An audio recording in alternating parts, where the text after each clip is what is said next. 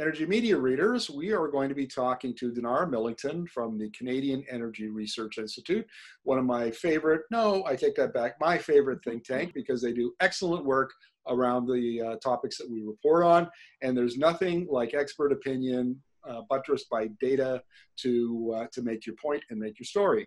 So the study today is, they've just been released, a study about movement of crude oil by rail, what that means for the industry over the next 10, 20 years. So to discuss that, we'd like to welcome Dinara Millington from CERI. Good afternoon, Markham. How are you? I'm fine, thank you. So Dinara, this crude oil by rail has been a pretty contentious issue because it's more expensive, anywhere from $8 to $15 a barrel more to move it to market, depending on where it's going. And of course, then we've seen when volumes of crude oil by rail rise, then that creates problems within the rail system and competition with other commodities. So it really is kind of a complex issue. And is that what you studied, in your report?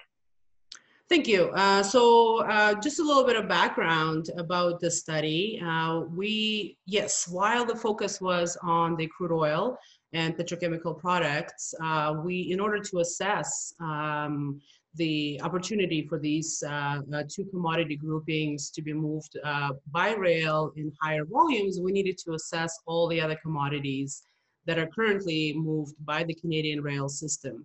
And the network that connects the Canadian markets to the US and US markets and Mexico. So what we found in our analysis, we did we parted a little bit from our traditional forecasting when we do a long-term assessment. This one was a bit of a medium term.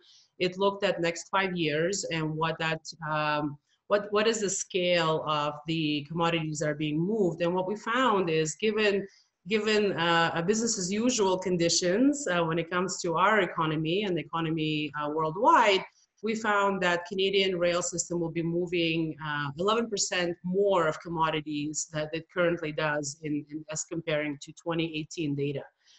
Within that, the petrochemicals and plastics and fuel oils and petroleum, so crude by rail, were identified as one of the two major commodity groupings that would require additional capacity on the rail in order to be shipped to export products or products within our North American continent. Now, one of the conflicts that has come up in the past is between farmers who want to ship canola and wheat and so on. It's a very seasonal kind of business, right? And often comes into conflict, demand for locomotives and cars. Is that the other commodity grouping that you were looking at? That's right. So if I were to take a sort of top 5 commodity groupings that we've identified, all of them come from the resource extraction type industries. One of them, the largest grouping, is grains that are coming and other agricultural products, coal, potash, and crude oil and plastics and chemicals were the other two. So definitely grain is especially within Western Canada, especially within Prairies region of provinces of Alberta, Saskatchewan, and Manitoba to a certain extent, we definitely see a large capacity that is being taken up by that commodity grouping. What does your study say about the price per barrel shipped? If it's between, say, $8 and $15 now, it's quite a bit higher than pipelines. And so industry is always saying we need pipelines instead of rail. What's your study's take on that? So we didn't directly assess the cost of moving crude by rail, but given the ongoing opposition and delay in constructing new pipeline export capacity out of Western Canada, we did do a scenario-based assessment of what would happen if the 3 additional new pipelines were not built. And by the 3 pipelines, I mean the refurbishment of the line 3 on the main line system, the expansion of the Trans Mountain system, and the built out of the Keystone XL. And so what we found is without those pipelines, we will see crude by rail increase from the current level of about 300,000 barrels per day to almost 1.5 million.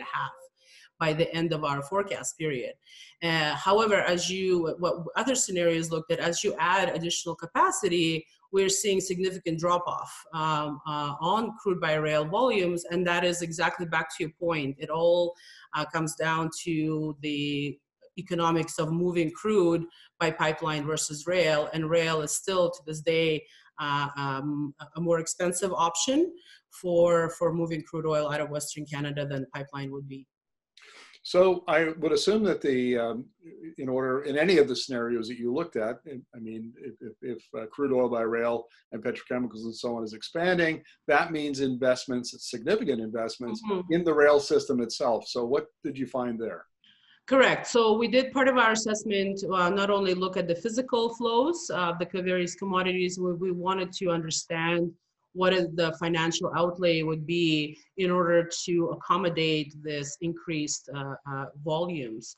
So what we found is, yes, additional investment would be required, not just on the rail system itself, but all the additional supporting supply chain links like terminals, yards, ports, and other short line railway companies. All in all, the total overall investment dollars, what we're seeing is increasing from about $2.5 billion in 2019 to almost $5 billion by the end of the forecast period. It is significant, a chunk of investment, but that would be required in order to move the forecasted volumes that we predict. Majority of that investment, more than 50% of that, would be to accommodate additional physical track. So this would be the actual metal that needs to go down on the ground.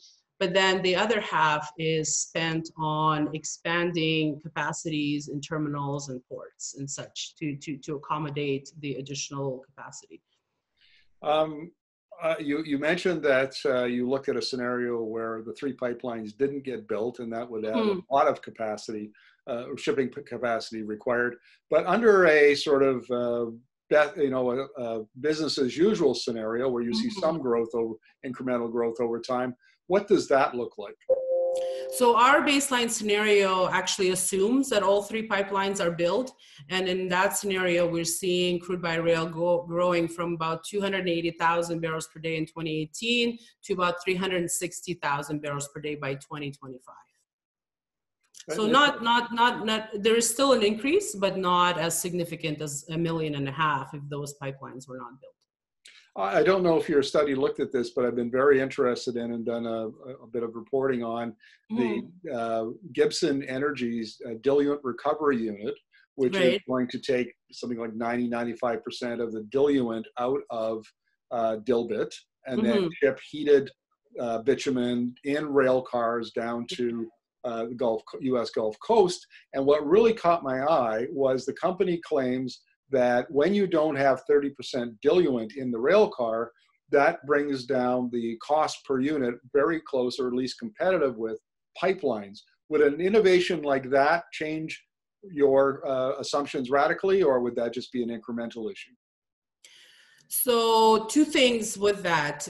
With the recovery of diluent and ability to ship bitumen as a rail bit, which basically means 0 to very little amount of diluent. 2 things there are the cost, that's correct. The cost of your crude by rail shipments will decrease, probably be equivalent to what you would ship a dilbit on the pipeline down from Western Canada to the Gulf, not necessarily other markets.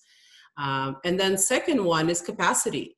So with pipeline, you would have to have such a liquid product that meets the pipeline spec. Whereas with rail, it's a little bit more flexible. If we can ship bitumen without diluent, we can increase the amount of bitumen we're actually shipping. And so if you incorporate that into the cost and overall cost of transportation, then yeah, I would say they'll probably be on par of shipping conventional heavy or dilbit type product on the pipeline down to the Gulf of Mexico. Well, it's fascinating. We're going to be watching this with some interest over the next year or two as producers and the midstream sector grapple with getting product to market, and who knows what happens after the pandemic is over, if it ever ends. Right. So Dinar, thank you very much for this. Really appreciate it. I'll appreciate your good work as always. And I'm sure we'll be talking to you in the near future. Great. Thank you so much, Markham. Take care. Stay healthy.